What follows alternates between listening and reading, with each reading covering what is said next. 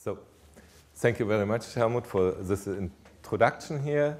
And I want to thank the organizers, the OCC, and especially Josiane and Bertrand for inviting me and giving here my presentation actually at the last talk of this session, because I'm dealing actually, and I want to present you something about the real end product of protein oxidation. You heard a lot about protein oxidation already, carbonylation, chiral modification, and in the last discussion also, I think from Kelvin was a question about protein aggregates. And I want to talk something about the protein aggregates here.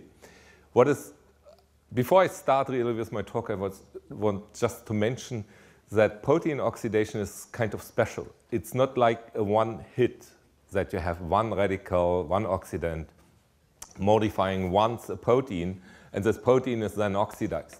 It's very often a multiple step process. So you have several oxidations going on in a protein, and all these different oxidations, this increase in oxidation and oxidation status of the protein might cause different effects.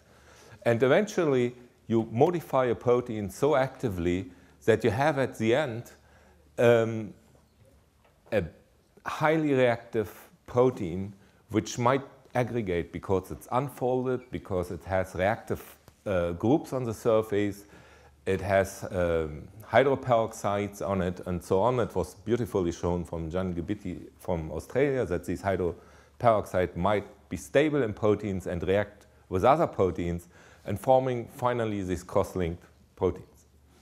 So, cross-linked protein aggregates. So you have seen this picture already from Kelvin's talk, so it's something like this. It's a different theme.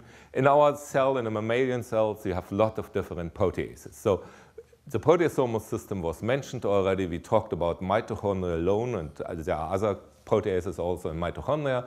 I want to mention a little bit today also lysosomal cathepsins, which is a group of proteins, more than 20 different proteins, sitting in the lysosomes and are essentially able to degrade a large amount of proteins very non-specifically. So, and you heard already two talks. I had great introduction by two talks about that normal proteins get oxidized during stresses. They might then be degraded by the 20S proteasome in the cytosol or in the nucleus. And of course, what I just want to mention here very briefly, the proteasome undergoes a number of regulatory steps. It's not just that it's induced and always function in the same way. There are a number of factors in the cell regulating the activity of the proteasomal system. And what I actually want to talk today about is normally the proteasome is degrading oxidized and unfolded proteins, but it's always degrading monomers. It's no aggregates, no aggregated proteins are degraded by the proteasome. What happens to these protein aggregates? Eventually, a cell during aging, during acute stress, is so heavily damaged that the proteasome is not able to deal with all these oxidized proteins. And this is actually the cartoon here. Either this is degraded in time by the proteasome or it's staying there. And then if you go back to the literature, there's this old-fashioned, it's hard to say old-fashioned, there's long-lasting effect in the literature on a material which is called lipofuscin, which is formed in aging cells. It's found in the organism. There's really almost 170 years history of measurement and discovery of lipofuscin. However, there's some gap in the detection or in the mechanism that we know about how these heavily oxidized cross-linked proteins, which are formed in the cytosol of the cell or in the mitochondria, are processed that they form lipofuscin. And some 15, 20 years ago, Ulf Brunk and Alex Tilman formed a theory which they called the mitochondrial lysosomal theory of aging, where they said, okay, macromolecules are taking up into lysosomes. And there you have all these lysosomal enzymes. You have a radical process here due to the iron, which is taken up by from the mitochondria also. And you have especially the acidic pH, which is a major component of processing protein aggregates and macromolecules into the final product, which we know from pathology, this is lipofuscin. This is from one of their papers here. I'm afraid it's not well written here. It's from 2002, and a couple of years later. So they pointed out here that lipofuscin is only found in lysosomes.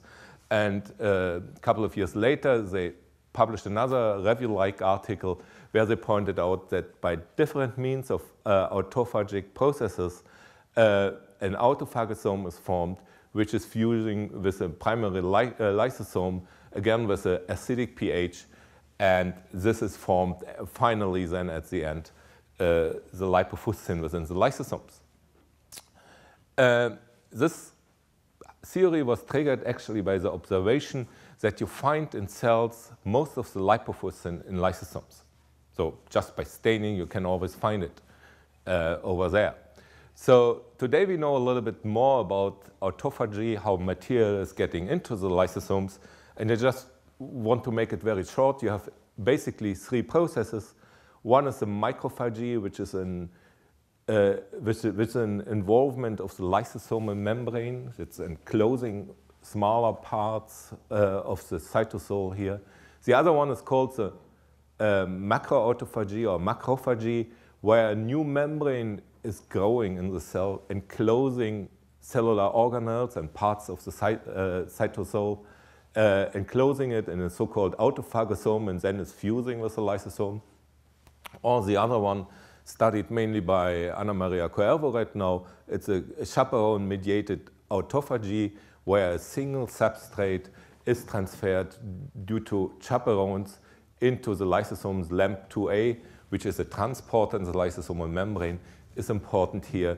And the protein is unfolded and transferred into the lysosome and then degraded.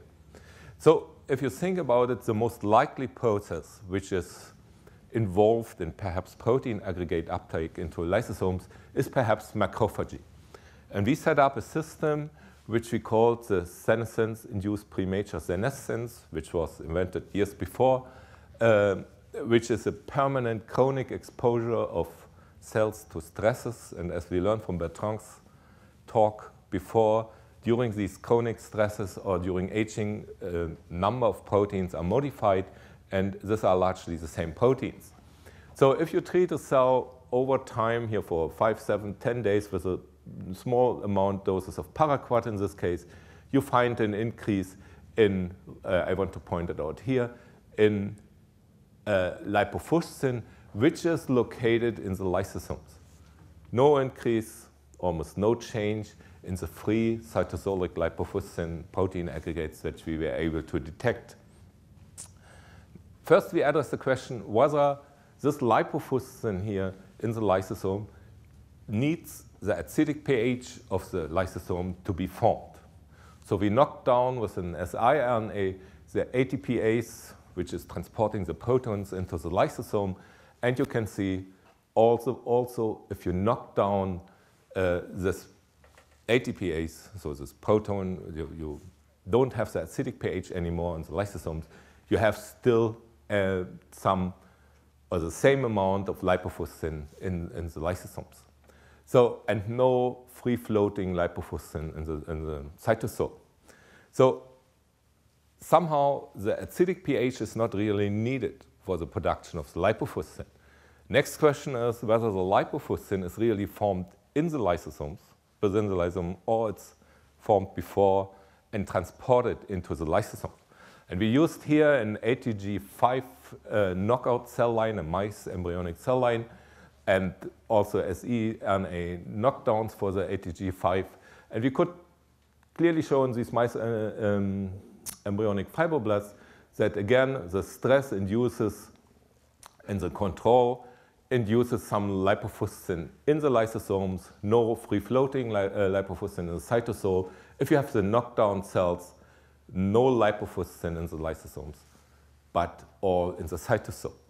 So obviously, the autophagy or the macroautophagy is the major mechanism which is transporting lipofuscin and protein aggregates into the lysosomes. The question is, why does it happen? Why do we need to transfer, it's an active transfer, macroautophagy requires energy. Why do we need this waste material to be transported into the lysosomes? The question is simple, because if you block macrophagy, block the transport of the proteins into the protein aggregates into the lysosomes, the cells start to die. They have this macroautophagy as a protective mechanism in fibroblasts and we think in a number of other cells. So that's something that macroautophagy is kind of a last line of defense against protein aggregation if the proteasome is not acting anymore because it's not degrading protein aggregates.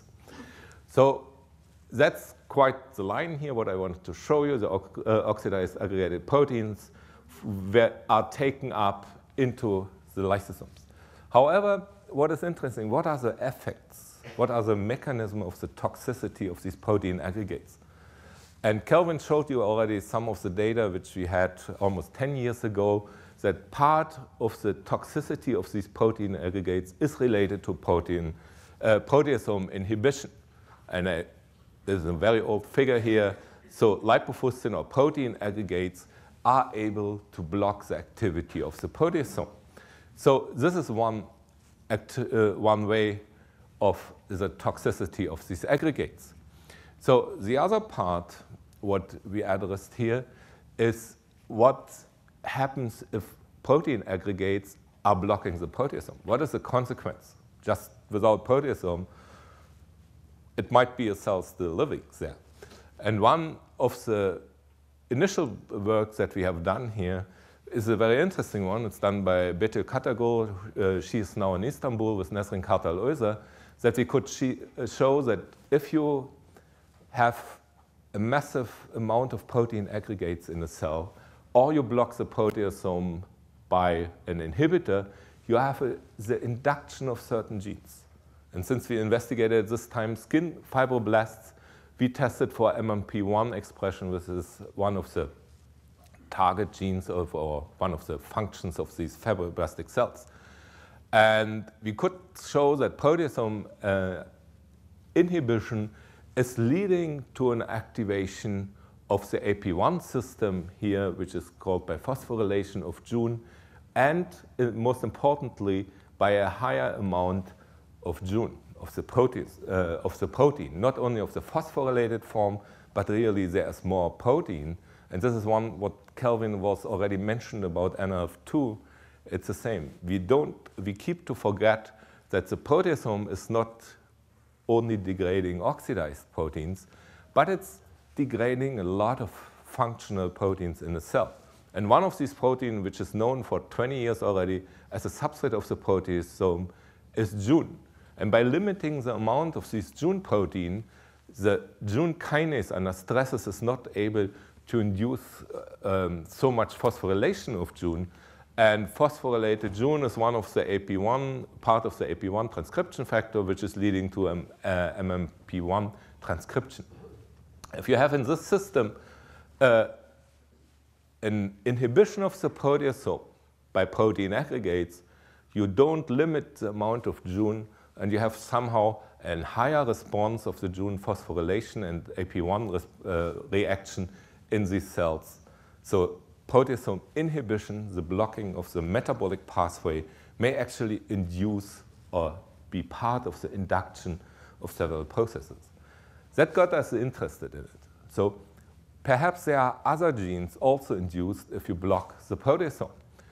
And we raised the question about this, and before I come to the data, I just want to remind you of some data which Kelvin showed you already from our joint work, that part of the stress response of the proteasome is that the 26S proteasome is falling apart.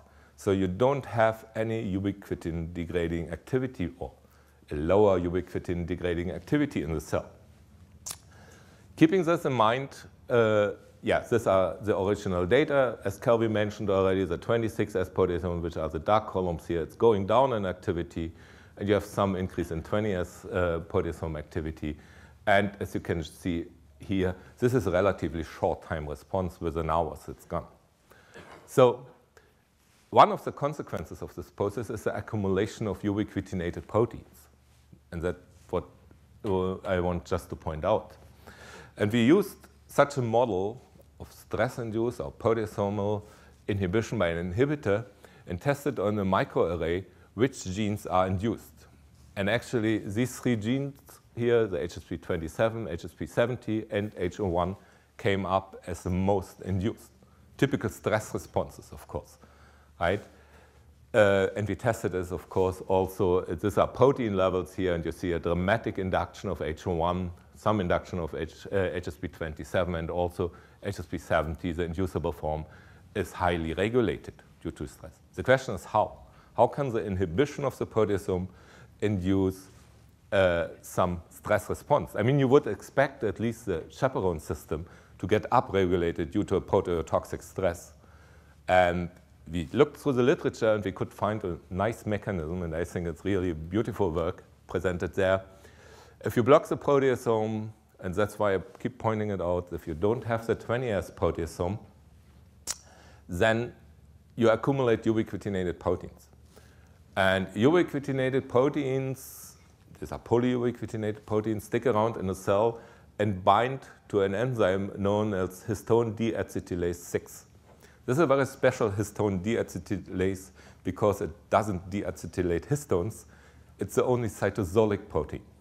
There's one histone deacetylase which is in the cytosol. This is a number 6. And this is present in a complex normally and has a polyubiquitin recognizing moiety domain. And upon binding of these polyubiquitinated proteins, this complex is falling apart. And one of the proteins released by this is the heat shock factor 1, the transcription factor of the chaperone family. And this is spontaneously trimerizing. It's phosphorylated here, which is a pretty quick process. So really rate-limiting step of this whole cascade here is the liberation of the heat shock factor 1 from the complex. And then it's a transcription factor for HSP27 and HSP70, the inducible form. But this is by no way the transcription factor for heme oxygenase 1. And we came up with another mechanism, and I unfortunately don't have the time to show you the data, but it's published right now. You find it in the literature, that by falling apart, this complex has a second function. And this is, of course, this is related to the activity of the histone deacetylase 6. It's really a deacetylase.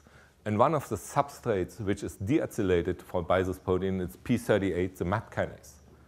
That is normally, until then, it was not known that it's normally in an acetylated form in the cell, or part of it is acetylated. By this enzyme, it's by HDAC6, it's deacetylated, and only then it can get phosphorylated.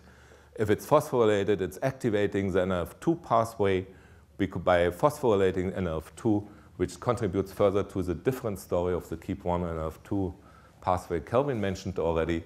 And NRF2 in its phosphorylated form can activate histone heme oxygenase 1.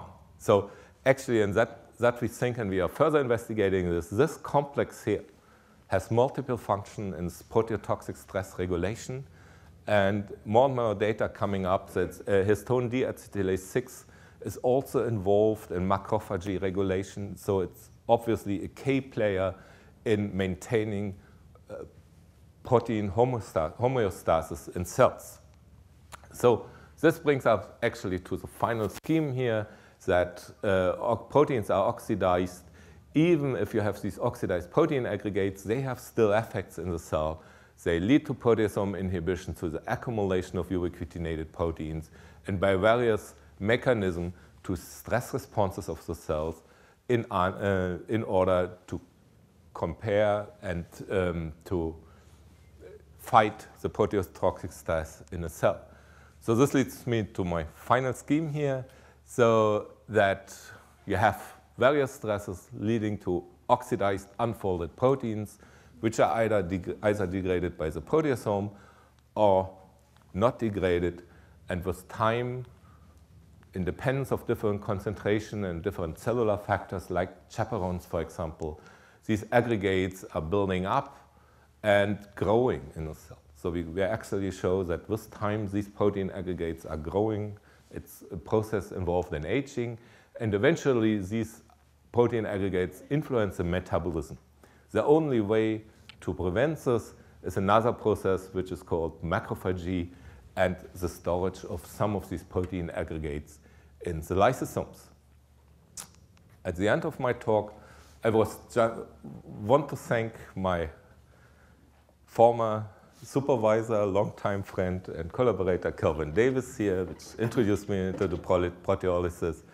A number of students from my lab, especially I want to mention Tobias Jung and Annika Höhn, which they did a lot of the work I presented here. And actually, I've seen some people taking pictures of these schemes. You can find them in a publication from Annika in one of the most important journals, which is now around, which is the Redox Biology.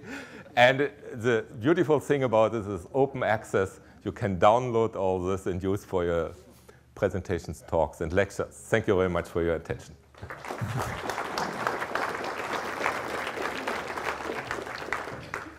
Thank you very much, Tilman, for this interesting lecture that will be discussed now. If there's a question.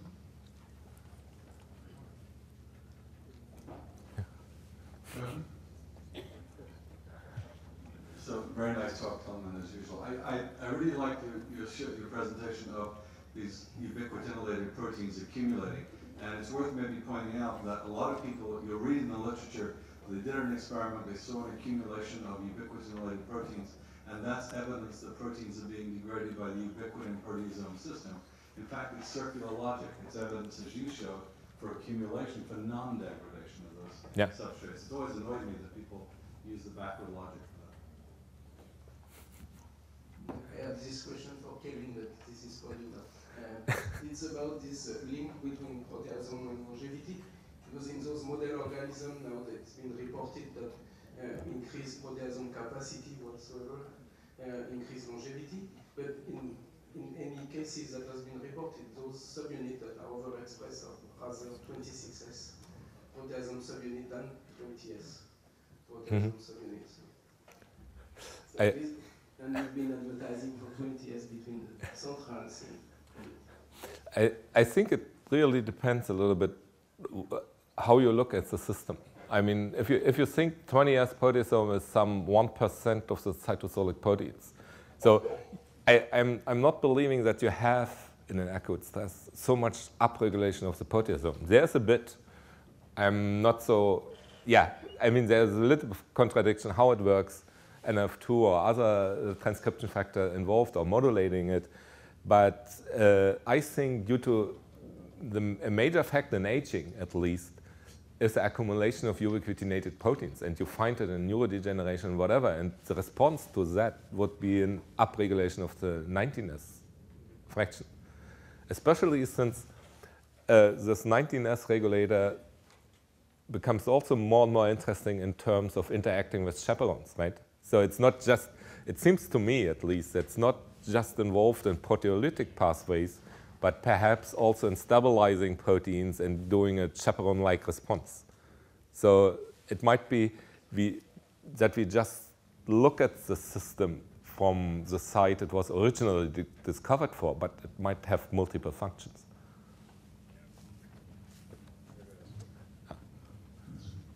Is there any activity of lipofuscin in the nucleus, spectrum, methylases, acetylases, deacetylation, denatylation?